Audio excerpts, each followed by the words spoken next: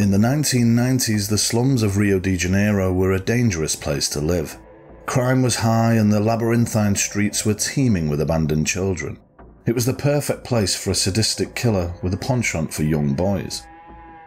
For 8 months he stalked the outskirts of Rio, killing and drinking the blood of his impoverished young victims completely unnoticed. Who knows how long his killing spree would have lasted had it not been for the wits of one young survivor.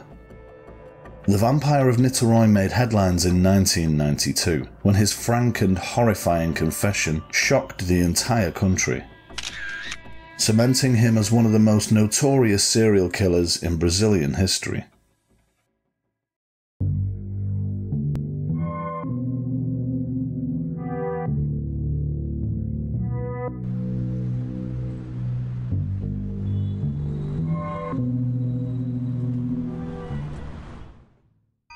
Hello and welcome to the Little Shop of Crime. It's been a hot minute since I did a serial killer case, and by heck are we diving straight into the deep end with this one. Just in case you somehow missed the enormous list of warnings, it covers just about every sick taboo you can think of. It's genuinely the most depraved case I've ever researched. I don't ordinarily cover cases involving kids, but this story is just so unusual, and it's really sparsely covered outside of Brazil. And it's our first look at South America, and a killer that's been described as the continent's very own Jeffrey Dahmer. Not exactly an accolade to cherish, but it gives you a hint of what to expect here. This is the story of Marcelo Costa de Andrade, the Vampire of Niterói.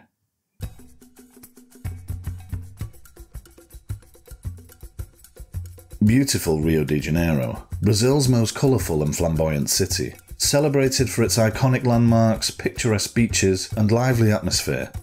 Feast your eyes on some carnival imagery, but don't get used to it, because this story is going to get very dark very fast. Because in the early 90s it wasn't all samba and fiestas. The city's vibrancy was a thin veneer pasted over a much darker reality. I think it's fair to say the streets of Rio back then weren't the safest place to be. Violent crime and homicide rates were amongst the highest in the world.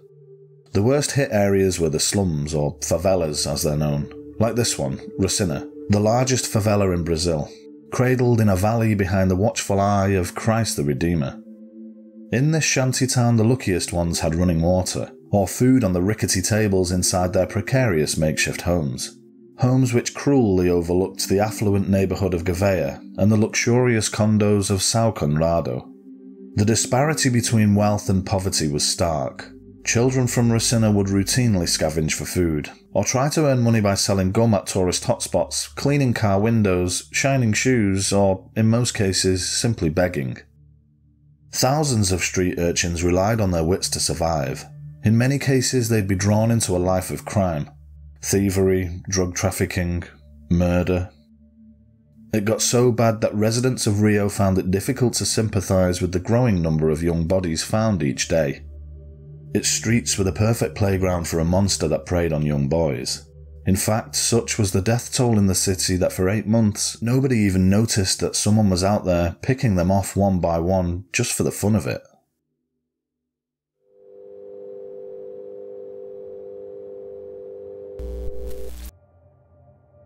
Marcelo Costa de Andrade was born in 1967 and spent much of his childhood roaming the narrow streets of Ricina. And his life was, well, let me start from the beginning. He was born into poverty, his mother Sonia a struggling maid, and his father a barman. His earliest memories are of watching him routinely beat her. By the time he was 5, she'd had enough. His parents split, and Marcelo was sent to live with his grandparents in Ceará, 1,500 miles north of the city. But far from the favelas of Rio, Marcelo didn't escape physical violence. His grandfather regularly beat him, so badly that he caused several concussions and nosebleeds. When he was 10, his mother finally brought him home, to live with her in her new home in São Gonçalo, on the other side of the polluted Guanabara Bay. But just like his father, his new stepfather was also abusive. He regularly fought with his mother, hit Marcelo with a belt, and demanded he leave the home. Once they separated, Marcelo was sent to live with his father instead. But the tempest of abuse seemed never-ending, and his new stepmother neglected and refused to feed him. Enough was enough, and before his 11th birthday he ran away from home, to live alone on the streets of Rio, hustling and stealing to get by. But things took an extremely sinister turn, when Marcelo was egregiously assaulted and almost strangled to death by an older man. He was left disturbed and so broken that he tried to end his own life shortly afterwards. But he was soon picked up by a charity organisation, Casa de Meninos, or Boys' House. They ran a boarding school for troubled young men in Rio. But his low IQ held him back, and despite repeated years, he was unable to complete the first grade. This fueled relentless bullying and taunting from his classmates, until the age of 14 that is, when he left. This was the maximum age of boys the house accepted. Once again he was homeless and hungry, and he began selling his body for food. According to him, his usual clients were older men who liked young boys. Sometime later he was sent to another institution, called a Funabem. The initials stand for long Portuguese words I won't even risk butchering, but it's basically a juvenile detention centre. But he escaped soon after, and his street routine continued. To a young Marcelo, violence was normality. It seems he spent his childhood being passed around, and everywhere he went there was just this barrage of abuse. And, well, that's the beginning of so many serial killer stories right there. Occasionally with these cases, the evil will manifest out of the blue, but not here. With Marcelo Costa de Andrade, the classic foundations of a psychopathic serial killer were very much being laid. So it's perhaps not shocking to learn that as a young teenager he killed a litter of kittens, and on one occasion he tried to violate his younger brother. As he got older, the darkness grew within him. He began to get more aggressive. He relished in making his little brother cry. According to his mother, Marcelo would record these cries on tape and obsessively listen back to the audio of them on loop. But at 16, Marcelo's life began to look more positive when he fell in love with an older man, Antonio, a 48-year-old doorman who offered support, allowed him to move in, and introduced him to the Universal Church of the Kingdom of God. Their relationship lasted 7 years, a period of relative stability for Marcelo, though even with his lover's support, he still occasionally prostituted himself. Eventually things broke down, and Antonio moved away to Salvador. Marcelo went back to his mother, who now lived in an Itaboraí slum. At 23 he began rebuilding his life though, working steadily selling purses and distributing pamphlets in the tourist district of Copacabana in order to support his family. Marcelo also continued his commitment to the Universal Church of the Kingdom of God. It's a fast-growing, highly controversial church, founded by a civil servant turned evangelical preacher in the 1970s. It strikes me as one of those, give until it hurts type churches. It offers protection from hexes and voodoo and blames all your misfortune on demons. Marcelo grew obsessed, attending services, reading magazines and rarely missing the daily celebrations on TV. But little did anyone know that it was one speech in particular that would have a profoundly devastating impact on so many lives. It was a priest who told his followers that young boys, who didn't yet know right from wrong, would always go to heaven. This was like a light switch going off in his head. Young boys suddenly became fair game. In fact, if he killed them, he'd be helping them. He'd be releasing them from a terrible life of poverty and handing them a golden ticket straight to paradise. The seed was planted for him to become one of Brazil's most depraved serial killers.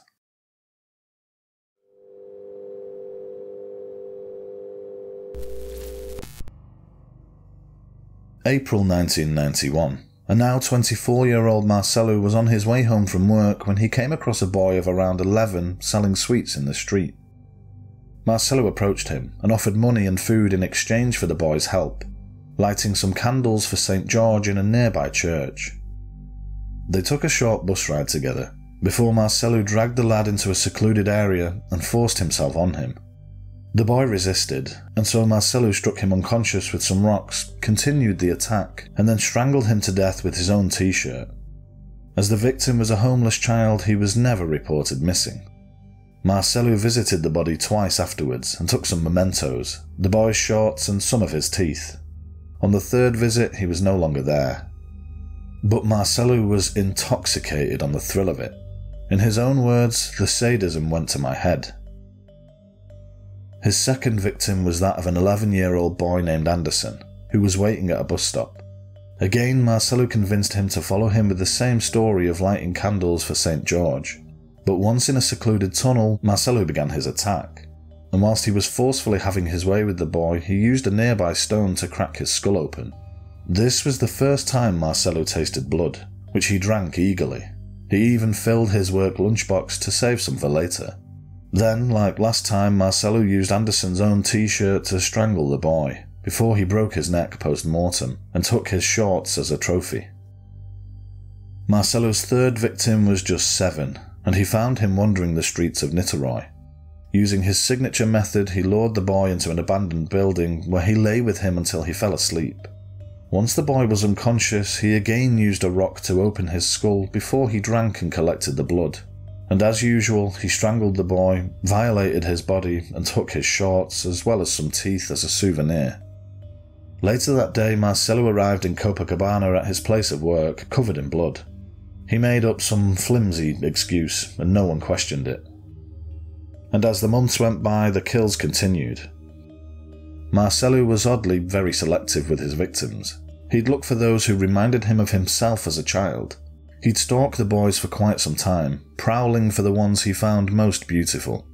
According to him, he only wanted the prettiest boys, with smooth legs and a pretty face and body. But in one particular murder, in June of 1991, there was definitely an indication of revenge. His name was O'Dare, an 11-year-old boy he found begging at a fuel station not far from his own home. He convinced the boy to come with him to collect some money from his aunt, which Marcelo would share with him. But of course there was no aunt. Instead, the killer lured the unsuspecting boy onto a desolate and dark football field. And here's what he said happened next. I tried to take off his shorts, but as O'Dare resisted, I had to choke him. I didn't notice if he was alive or dead when I ravished him. I could not satisfy myself, and I squeezed his throat once more to make sure his soul went to heaven. That night after dinner, he convinced his mother to let him borrow her machete so he could cut down some ripe bananas he'd found. But here he explains the real reason he wanted it. I went back to the football field and sawed off O'Dare's head so that the children would make fun of him when he got to heaven, just like my classmates teased me. O'Dare's murder made headlines in all the local newspapers. I mean, I could go on and describe each murder in detail, but I'd be repeating myself, and I'm sure you already get the picture. There was a certain ritual about his methods. He lured each with offers of sweets or money for the help of lighting candles for St. George, but instead he took them to secluded spots where he would sodomize and abuse them. When he was satiated, he would murder them with rocks, strangulation, or in 2 instances by drowning. He would then almost always take their shorts. Marcelo used his soft-spoken voice, slight frame, and boyish appearance in order to assure his victims he was harmless. But of course, he was far from it. He always returned to the crime scenes to violate the bodies and take more souvenirs. He was also known to leave food offerings in order to nourish his victims' spirits. But despite earning the moniker the Vampire of Niterói, he never actually claimed to be a vampire. He drank their blood so that, in his own words, he would be as young and cute as them. Marcelo carried his lunchbox of blood everywhere he went. In the midst of all the killings, Marcelo was still attending church 4 times a week, for 4 or 5 hours at a time, and all the while in his twisted logic he was killing them in order to send them to heaven. But his actions weren't those of a man gently helping children pass to the other side. He tortured them, often for the entire night, before doing unspeakable things to their bodies. He was one sick puppy, truly disturbed and driven by a lust for the darkest of depravities. For 8 months this went on, until mid-December 1991.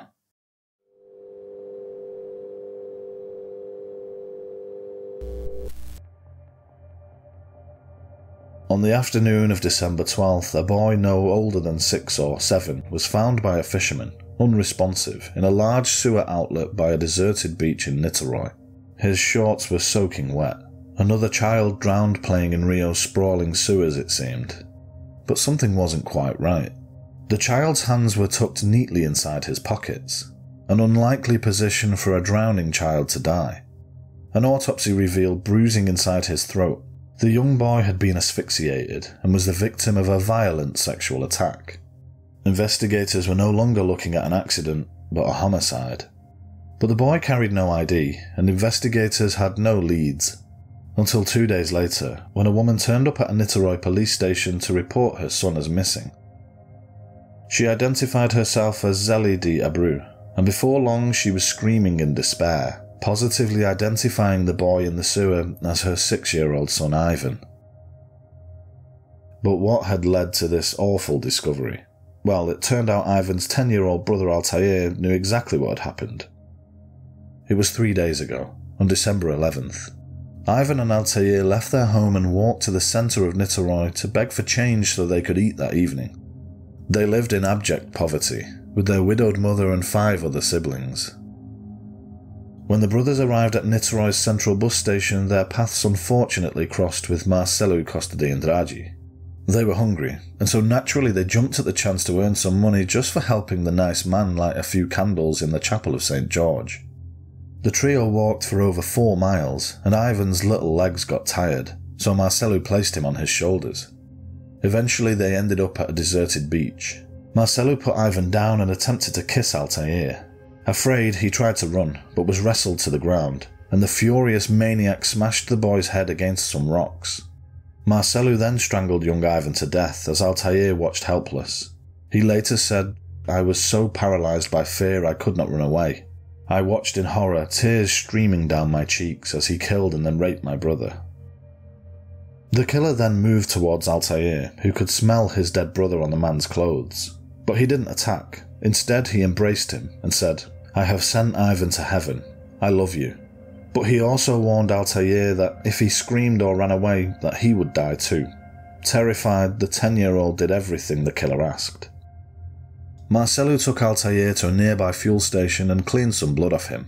The two then spent the night in some thicket nearby, where Altair was abused. Marcelo asked the young boy to live with him, and of course he agreed in fear. According to Marcelo, he became merciful towards the boy, and decided not to kill him because of his beautiful green eyes and passive nature. The following morning, the killer and his captive headed to Copacabana. Marcelo went to his place of work to collect a paycheck, but the streets were busy, and Altair took the opportunity to run away as fast as his little legs would allow. But Marcelo didn't chase him. Instead, he returned to Ivan's body, but not to hide it. He just placed his tiny hands inside his pockets so that the rats wouldn't gnaw on his fingers. And this strange, belated act of what could be perceived as a shred of kindness is what kick-started the whole investigation. It took hours for Altair to find his way home. When he finally arrived, he just sat and cried. His mother asked where Ivan was, but Altair was scared, and he told her that the two got separated and he couldn't find his little brother. Zeli was in despair, and for the next 2 days she searched the streets of Niterói, but found no trace of her lost little boy. In the meantime, Altair's sisters suspected he knew more, and they finally managed to get the truth out of him. This is when they finally went to the police. Niterói investigators were appalled by Altair's story. This monster had to be caught immediately. He was probably on the run now, hundreds of miles away, but his employer should at least be able to tell them who he was. There was just one snag. Altair couldn't remember where he worked. For days they tried and failed to jog his memory. Finally, they decided the only way was to retrace the entire route, from Niterói bus station to the beach, the fuel station, and on to Copacabana. It was now December 18th, and when searching the streets near Copacabana beach, Altair stopped and pointed. He'd seen one of Marcelo's pamphlets on the ground. It was for a jewellery store inside the iconic Roshi Cinema building nearby. The officers made their way there immediately, and to their shock, there they found Marcelo Costa de Andrade, casually eating his lunch. He was surprised it had taken them so long. "I thought you were coming yesterday," he said. "I killed him."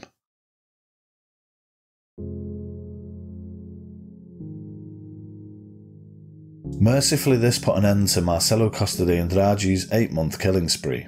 But police didn't know this, because he confessed to killing Ivan but insisted it was a one-off. But he made the investigators nervous. As he spoke about the events surrounding Ivan's murder, he kept laughing uncontrollably, and oddly without any emotion. They knew the person they were dealing with was unhinged, but it wasn't until 2 months later, February of '92, that they realised the full extent of what they were dealing with. It was when Marcelo's mother was brought in for questioning. She reluctantly mentioned the night her son had borrowed the machete to cut down some bananas, but that night he returned with no bananas, just the machete, which was now smeared with blood along with his clothes. He made some flimsy excuse about having slaughtered a pig, but she didn't buy it, and she hid the machete afterwards. Police found the weapon in the house, along with Marcelo's stash of homoerotic magazines mixed with religious ones. as well as a polystyrene box that contained almost a dozen pairs of children's shorts, many of which were bloodied. And faced with all of this evidence, Marcelo eventually confessed to killing 13 others, including one boy in the time between killing Ivan and when he was caught. He described each and every one in graphic detail. All of the victims were aged between 5 and 13. There was a potential 15th victim too, a boy Marcelo had left for dead in a quarry. But this boy's body was never found, and so his death hasn't been confirmed. Unsurprisingly, Altair never got over what he'd been through, and to add to the tragedy of his young life, he died from leukemia soon after. One by one, Marcelo escorted police to the location of each of his kills, where he reenacted his crimes and described in detail precisely what happened. In this photo, he's proudly showing officers the skeletal remains of one of his victims. Next to them were offerings of milk and bread, which he'd left to feed the child's spirit. But he also spoke matter-of-factly about how he even violated the skeleton. His depravity seemingly had no limits. Marcelo Costa de Andrade was assessed by several psychologists. Amongst other issues, he was diagnosed with antisocial personality disorder, schizophrenia, and psychopathy. And all agreed he had a juvenile, totally inadequate view of the horrific crimes he'd committed. The depravity aside, Marcelo's mind is more or less the same as a 12-year-old. One psychiatrist speculated how the litany of abuse that took place during his childhood potentially left him on the precipice of puberty mentally, which is why he had a deep affinity or obsession with young boys. Either way, his upbringing had a profoundly destructive effect on him. As a result of his mental state, Marcelo was declared insane in March of 1992, and he was considered unaccountable for any of the crimes under Brazilian law. Instead, he was sent to the Heitor Carrillo Psychiatric Hospital in Rio.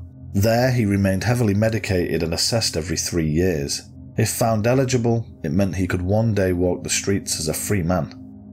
This sent shockwaves across the media in Brazil. The comparison between Marcelo and Jeffrey Dahmer was immediate, given not just the similarities, but also the fact that they unfolded at exactly the same time. The difference was that Dahmer was found guilty for his crimes. Still, it seemed unlikely Marcelo would ever get out. That is until 5 years later, in January of 1997, when an absent-minded guard accidentally left a door unlocked, and Marcelo just casually walked right out of there. Police frantically searched for him, and as the days went by they prayed that a fresh string of dead children wasn't going to start showing up in his wake. 12 days he was missing, until they eventually caught up with him in the town of Guaraciaba do Norte. Somehow Brazil's most wanted man had managed to hitchhike over 1,600 miles, to where his father now lived. Thankfully he was spotted by a relative and soon apprehended, and no more children were hurt. And he was clearly in the throes of a psychotic episode. He told police that he was on his way to the Holy Land because killing all those children meant that he was now purified. He was taken back to Rio, and in 2003 he was transferred to Hospital de Custodia Henrique Roxo in Niterói, where he remains to this day. In the years since, Marcelo has been interviewed a number of times, and what's evident is that he still thinks he did those children a favour. There is no remorse whatsoever.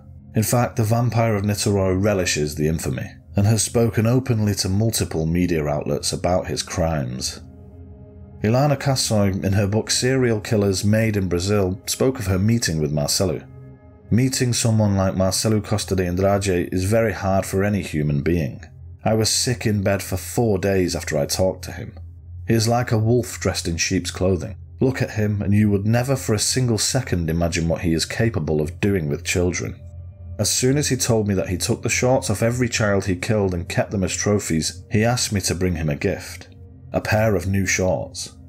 I'd never give them to him. I hope he stays in the psychiatric hospital for his entire life. In October 2017, Marcelo's defense filed a request for his freedom. The medical report was clear. He does not have the capacity to reintegrate into society under any circumstances. But Marcelo hasn't given up hope of one day being free. This is the most recent photo of him, taken in April 2021, 30 years to the month after his first kill. He's 56 now, and visited only by his mother once each year. With a mind as incurably diseased as his, he's thankfully unlikely ever to be released.